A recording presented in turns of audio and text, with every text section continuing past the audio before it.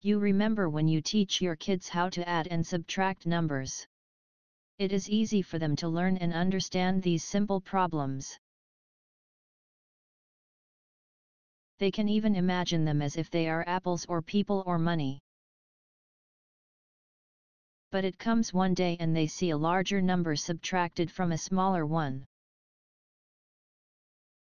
The confusion will start from this point, because they cannot imagine it. And sometimes they see the negative sign in the beginning of the problem. Or they see more than a negative sign. Most of the parents try to explain these problems by comparing numbers with money. If the number is negative, it means that I owe someone money. It is a nice try, but they still get confused. And they cannot imagine these numbers like before.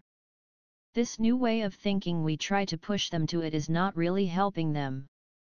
By then, they even get confused with the simple problems they used to solve easily.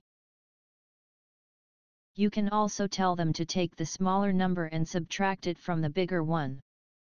But they still get confused because they don't have the visual idea as they used to be. In this video, we will show you a powerful way to deal with this problem.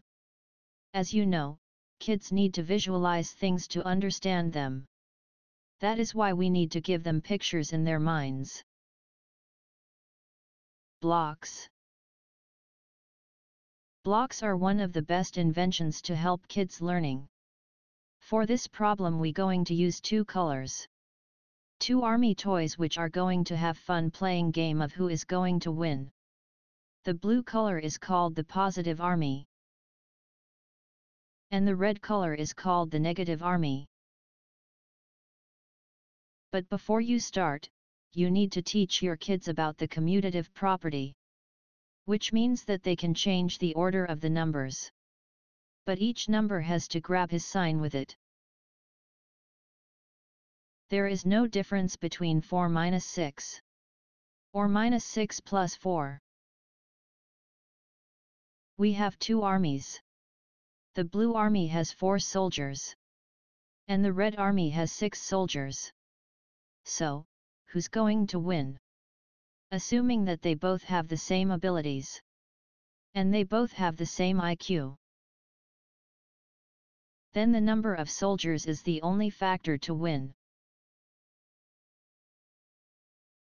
Each soldier will dissolve with another soldier from the other color.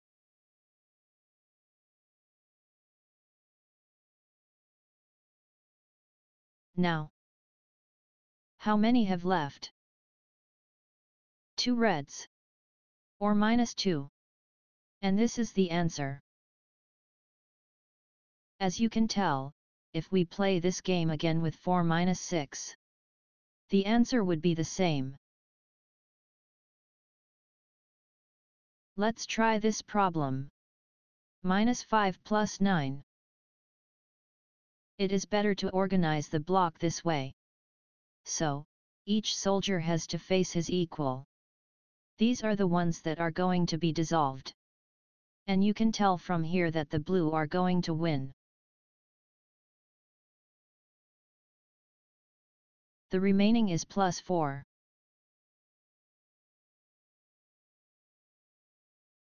But look at this problem. 3 plus 7.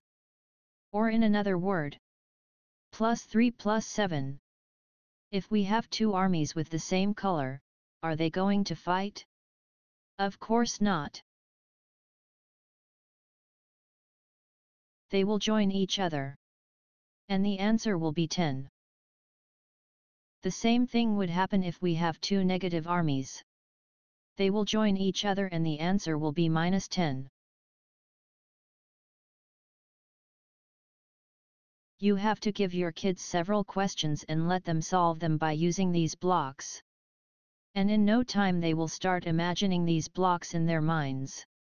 It doesn't matter how big are the numbers they are dealing with.